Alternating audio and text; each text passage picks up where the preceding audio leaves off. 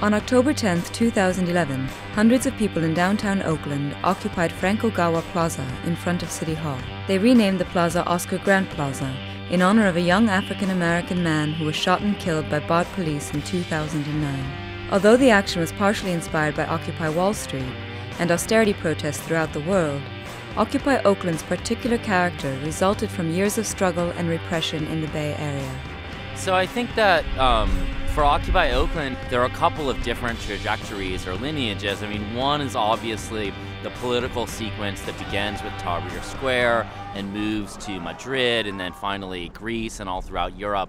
And that was tremendously inspiring, I think, for a lot of people. And then also through the Oscar Grant marches and riots in response to his murder. The New Year's Eve killing in 2009 of Oscar Grant by white police officers in front of tons of cell phone cameras sparked off some of the biggest rioting that California has seen since the Rodney King riots. What it did is that it brought to the light the actual injustice by the law enforcement agencies. And then there was, you know, this wave of university occupations in 2009 that in many ways was an inspiration for this and put the idea of occupying and taking space on the map for people in the U.S. And a lot of the people who have been involved in Occupy Oakland since the beginning participated in those.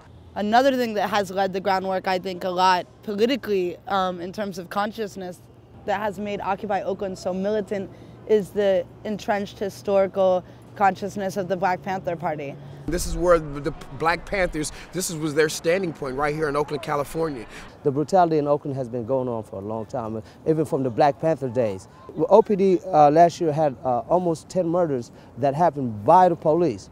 There was some kind of ground rules and parameters that were set up that were like quite a bit more radical than any of the other occupies. You know, no cops are allowed within the perimeter of the camp. I mean, that was like no other Occupy had or has done that yet. Home!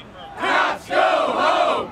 Cops go home! Back to people! Cops go home! The police were trying to arrest somebody over there for a warrant that was taken care of, and people here at the GA, as you can see, went and showed up over there and pretty much pushed the police away. I mean, that just shows that when you get together and fight together and, as a united force, that you can make something happen. So, number one, you know, the attitude, very clear attitude towards the cops. Number two, a very clear position in relation to politicians. Like, we don't endorse politicians. We don't let politicians come and speak to us for their political purposes. One of the iconic moments at our General Assemblies was when we got a letter from the city, you know, inventing all these violations that we were committing, and somebody from the audience yells, somebody from the assembly yells, "Burn it!" And within 2 minutes, this letter from the city is being burned in front of everybody, and everybody's cheering. Everybody's like delighted and like, yeah. So that kind of defines a little bit something about Occupy Oakland and the politics and the spirit of it. Why we call it the Oakland Commune is because there really is a sense here that there's a commune in terms of, you know, mutual aid and solidarity and compulsively trying to figure out and self-organize together to get our material needs met. So while we don't make demands, we have identified in a collective sense material needs that are not being met. The Oakland Commune quickly became a safe place where people could help themselves and each other to food, shelter, medical care, and many other basic necessities. We really needed a place, a public space to hang out and to be able to be with each other, but also open to new people. And here it was, like, you know, more amazing than any of us could have imagined. And then there's all these other immediate needs that were being fulfilled, like food, shelter, medical attention. And what was amazing about it is, like, needs were getting filled, but it's not just that. And in some sense, that's not even the most important thing. It's that people were themselves being proactive about meeting their needs and the needs of people around them. The fact that we were able to feed over 1,000 people daily, not just daily, like 3 square meals a day, but this was a 24-hour process that we were doing. This is somewhere that you could come and get something to eat. But all the homeless people that were there pretty much came here because they felt this is a place where they could have safety.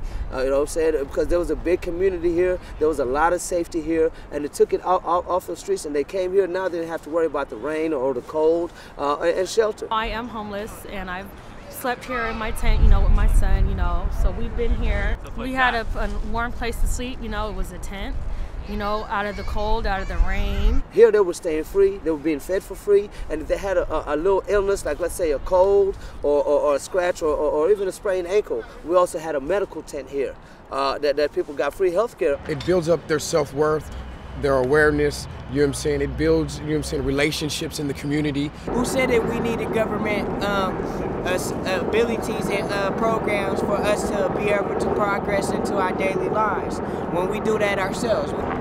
It's so many people's lives that's been changed right here.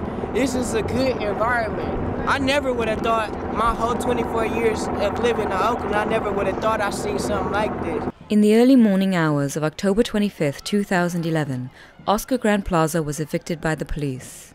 When there was this pre-dawn raid on the camp, and mind you, 300 people had set up barricades all around this plaza, because we said that we're not going to just go quietly and give up our space.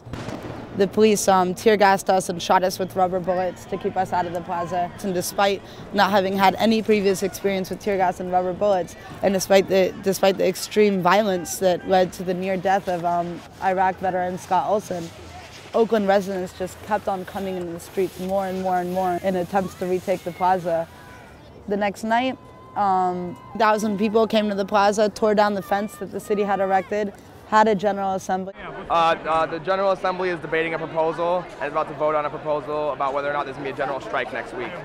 Mic check! Mic check! We have the vote count. We have the vote count. There are 1,484 approvals. There are 77 abstentions. And there are 36 disagrees. Mic check! Mic check! Occupy Oakland came to overwhelming consensus to call for and organize a general strike. Early morning on November 2, 2011, many targeted banks through decentralized direct actions across the Bay Area as part of the general strike.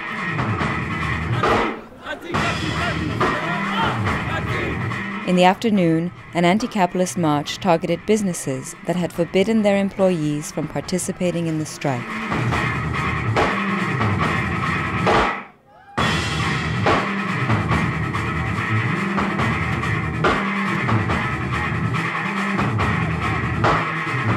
The day culminated with the first port shutdown called for by those involved in the Occupy movement. As part of the Oakland General Strike, we will march on the Port of Oakland and shut it down. We will converge at 5 p.m. at 14th and Broadway and march to the port to shut it down before the 7 p.m. night shift. We are doing this in order to blockade the flow of capital on the day of the general strike, as well as to show our commitment to solidarity with the longshore workers in their struggle against EGT.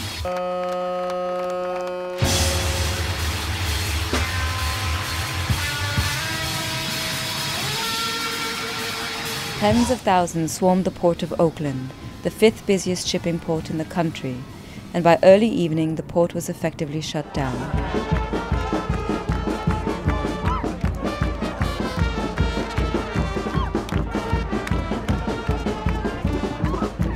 That night, protesters also took over the Travelers' Aid building that provided services to the homeless but lost its lease due to cuts in government funding.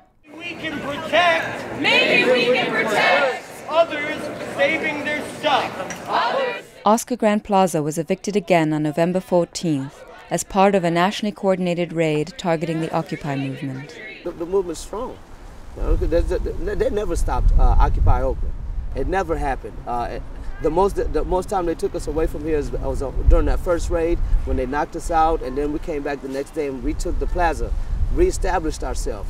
And that's the persistence. And then when they knocked us down the second time, we went and took over 19th and Telegraph.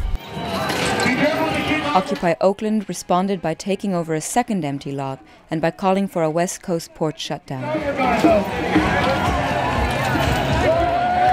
When we were evicted the second time from our camp, we decided to call for an even bigger action, which was the West Coast port shutdown. We said, you know, if you're going to coordinate an attack on us, we're going to turn around and coordinate an attack on you. And the West Coast port shutdown was a resounding success. We shut down the whole West Coast. You know, we shut down the ports. You know, that was cold out. So we're constantly taking actions. It remains to be seen whether, you know, whether the Occupy movement overall can kind of move out of merely trying to kind of claim some kind of public voice or some kind of public space or community into actually taking the things that people need and providing for people. Here in Oakland, we're now making a push to kind of move indoors and claim a vacant building. I think that will, you know, really sort of move from claiming public space to actually sort of challenging the rule of private property.